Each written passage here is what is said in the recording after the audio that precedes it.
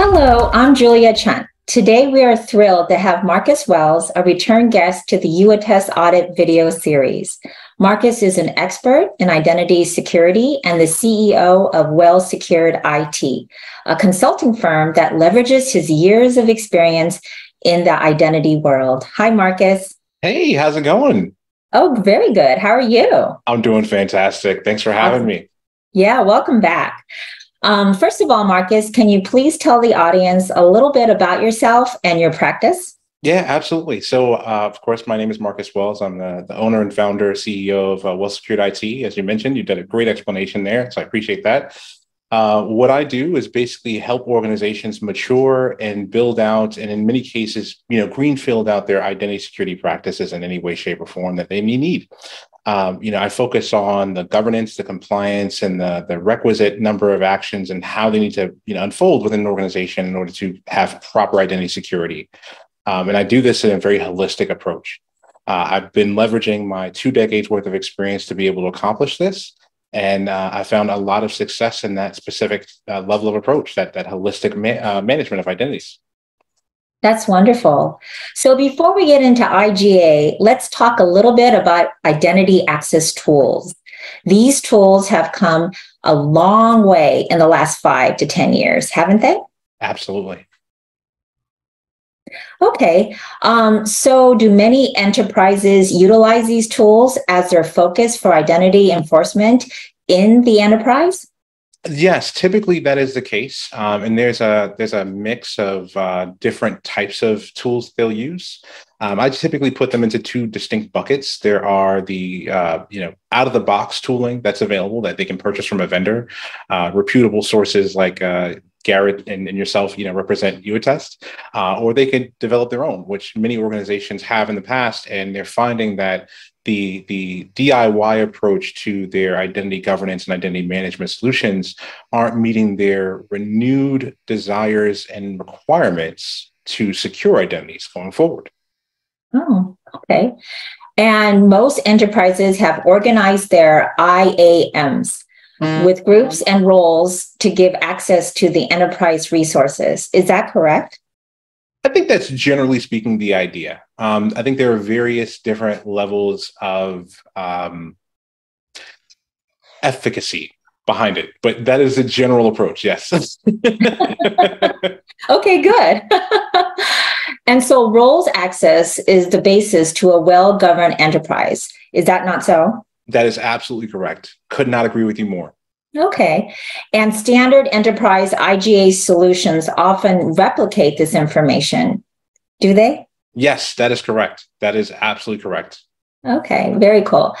If an enterprise actually organized its roles and groups in the IAM, then they could use this data store for governance? At 1000%. Could not agree further. The entire purpose is really to, as you mentioned so aptly, you want to have a strong level of organization in how you are delineating that information within the environment against specific users and groups. And then that actually allows for that visibility, which is key to governance. Oh, okay. So then what are the missing pieces? So there are a few missing pieces, depending on the maturity of the organization and depending on where the strengths are. We'll put it that way, right? That the organization has leveraged up to this point. So when we talk about, say, for instance, RBAC or role-based access control, as you mentioned, there are a number of different things that when I approach an organization, I try to share with them just the dependencies relative to moving in that specific direction, right? Without going into too many details here, because I don't want to give away the too much of the sauce.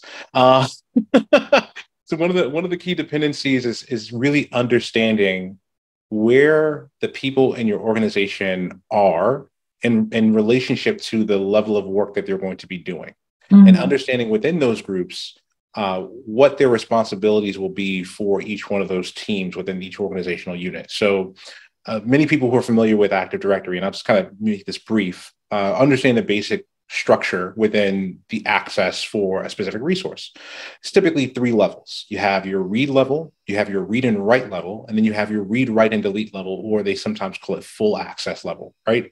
And in many ways, that mirrors how your role-based access is going to look within an organization as well. You may have a tier one, a tier two, and generally speaking, a tier three, individual within a specific team that's offering services against that team. And it may be that it looks like an analyst, an engineer, an architect, if we're looking at IAM specifically, or it could have any different types of nomenclature, but that's the general concept. Oh, wow. So that's pretty much what YouAttest provides, is it not? Yeah, I believe that based off of what we've talked about and what I know of the YouAttest product, it allows for that governance by providing that visibility into what is happening relative to that level of access and who has the access, right? So, instead of these things happening in a black box, as I often call it, right? The YouAttest platform really allows for the organization and the individuals within that organization, potentially the IAM team, to be able to see what's going on, and even beyond just the IAM team, because this is an effort that has to occur against every single person in the organization. It allows the management and the leadership to also have that visibility into what's happening, so they can make more informed decisions on who should have access, when that access should be delivered, and of course, when it should be taken away. Okay. Well, that's just amazing because, Garrett, isn't that where YouAttest comes into play? I love the way Marcus set this up. IAMs are great, and we're both big fans of IAM. I created one from scratch. Marcus makes a living off them. We love IAMs, right? They are the head of the snake, okay? But as Marcus says, there's a few missing pieces, right? We got it great. We got the data in there, got in the data repository. We got the roles, we got the groups. But why are then we duplicating that information into a whole nother IGA, which Marcus, is usually 10 to 20 times as expensive, right? Why not just leverage the roles and groups that are in your IAM and use the YouAttest plugin that then conducts the IGA, conducts all the user reviews? But wait, there's more, right? This is where it gets exciting. Not only can the YouAttest be utilized to do the IGA of the information in the IAM, that's your Azure AD, that's your Okta, that's your Jump Cloud, that's your Ping, but it can be used, those users and groups, as reviewers to review the resources that are not in the IAM. That is the strength of the YouAttest solution. Plugs into your existing user and groups and use those reviewers and managers to review all your resources, not just here, but all the siloed apps as well. That's the strength of YouAttest. Yeah. Perfect. Marcus, any closing thoughts? Yeah, I mean, I love the way that Garrett really articulated the core of what the YouAttest platform is doing, and it brings to the forefront of our mind something that's very important. There's a lot of, I would say, miscommunication, misconception around the tools that are on the market.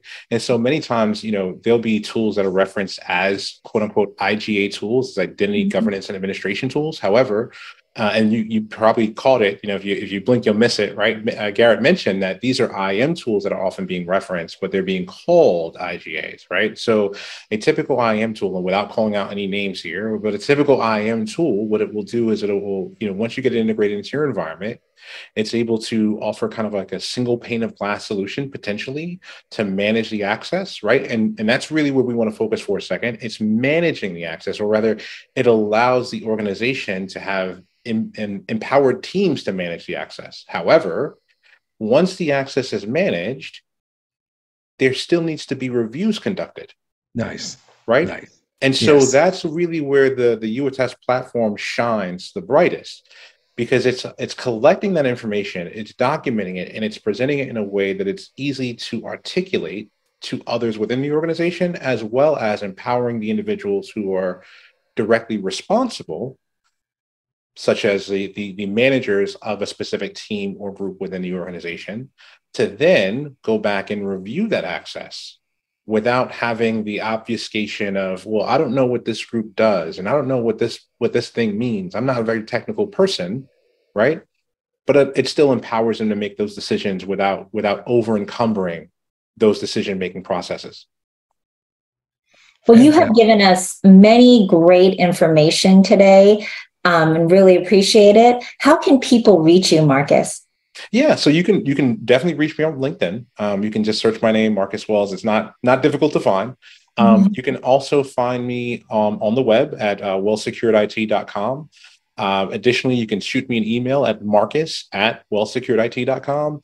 And coming soon, you'll be able to find me on YouTube. So you'll see that my YouTube channel is up. However, no videos have been uploaded yet. So just keep an eye on that because we're getting ready to drop some pretty exciting content in the coming weeks. That's awesome. And I just want to end this note by saying we at YouAttest can be reached at youattest.com or just write to us at info@youattest.com.